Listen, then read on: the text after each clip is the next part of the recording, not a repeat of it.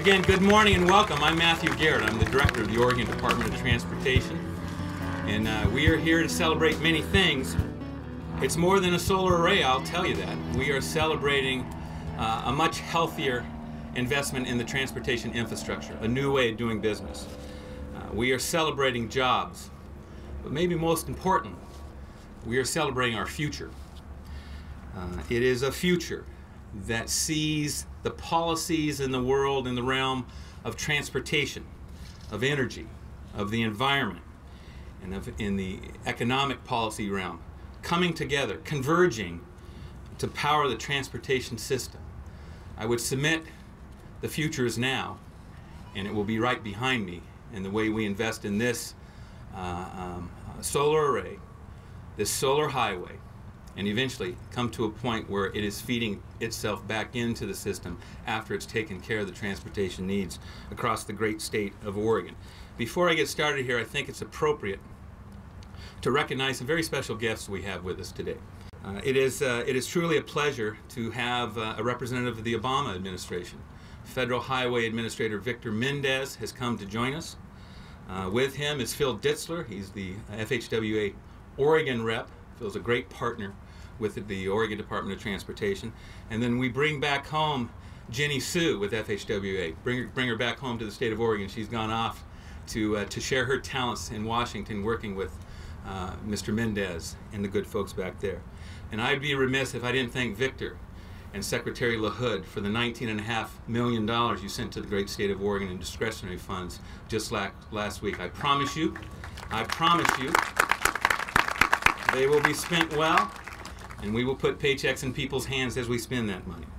Let me quick, so we move on from that. We have a representative from House Representative Tobias Reed's office. Mr. Reed was a champion for this type of effort, and we appreciate them being here. Lynn Peterson, the Governor Kitzhaber's policy advisor on sustainable communities and transportation. Lynn is certainly a leader in this area as well. Gail Ackerman, my chair of the Oregon Transportation Commission. Susan Ackerman, Commissioner with the Public Utility Commission. Tim Wood, the Director of Oregon Parks and Recreation. Tim, thank you for being here. Then my fellow Director Bob Repine of the Department of Energy. Mr. Repine and I spent a lot of time navigating the waters to get to where we are today. We also have folks from Senator Wyden and Senator Merkley's office, and truly appreciate their time. Jim Pyro, the President and CEO of Portland General Electric.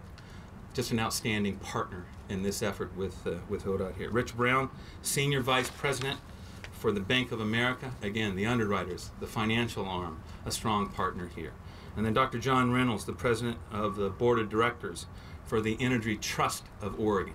Again, putting forth the educational, the incentives to continue to breathe life and move from the rhetorical to the tangible, and that's what we're doing here today.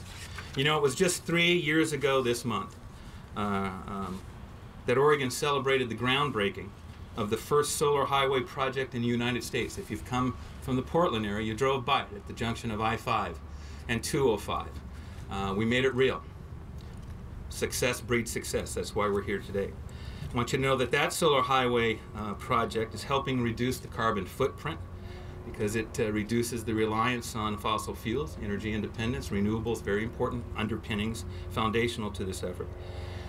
Since the first kilowatt was produced by that solar array up the road, carbon dioxide offsets have been the equivalent of planting 6,000 trees.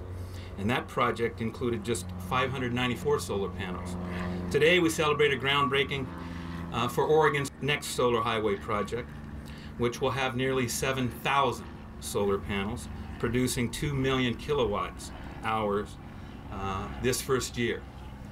Economic benefits, environmental benefits, transportation benefits. With the Baldock Solar Highway, we're accomplishing more than a solar array. As I said, we are supporting local businesses, local workers, and this state's economies.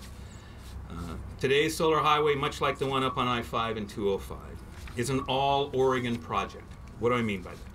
It is made in Oregon, it is built by Oregonians, and it will serve Oregonians. I think that is significant. Finally, and I'd be remiss if I didn't do this, I want to recognize my ODOT team for their involvement, their vision, in creating this program and again breathing life into it. I would ask you to raise your hands as well. They're going to be scattered throughout the group here, but from our ODOT Innovative Partnership Program, Allison Hamilton, this is where it started. Let me just pause here. This is the champion. Allison, you come up here for a sec. Allison is one of those people that ask the question, what if? What if we do this? And it came from, I think, the television show Nova, looking at the opportunities that were presenting themselves over in Germany, and taking that idea and planting the seed here. What if we do it in the state of Oregon? Allison, you made it happen, my friend. Now, complimenting Allison, Lynn Overback and Jim Whitty, and then finally from 5 Stars Consulting, Lynn Frank. These are all folks that help breathe life into this project. We would not be here today without them. These things just don't happen. They're made to happen. And they're made to happen by the hard work of the people, not only at ODOT, but at PGE, who were willing to stand up and walk down a pathway, a road that was never taken before. Thank you.